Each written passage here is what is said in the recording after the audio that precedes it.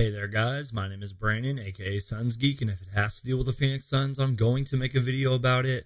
That is right, you guys, it is official that Deandre Ayton will be representing the Phoenix Suns during the NBA Rising Stars game at NBA All-Star Weekend 2020. And basically, you guys, the NBA Rising Stars game is like the NBA All-Star game, but for the first and second year players from the United States and also from around the world. So it's basically like a showcase of the premier young talent at NBA All-Star Weekend. It's always been one of my favorite and fun events, and Deandre Ayton has been selected for the second year in a row, despite being suspended for the first 25 games and having an ankle injury for a few games. This season, Deandre Ayton's only played in 17 games, where he's averaged nearly 18 points per game, close to 12 rebounds per game, 2 assists, shooting 53% from the field, and nearly 1.5 blocks per game. And he's also had 11 double-doubles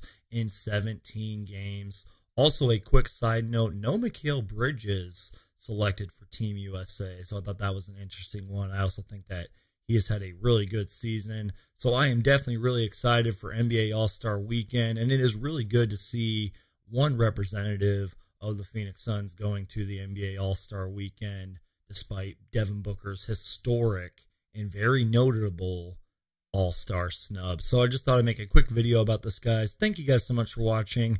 My name is Brandon, aka Suns Geek, and if it has to deal with the Phoenix Suns, I'm going to make a video about it. And as always, guys, Valley Boys, stand up.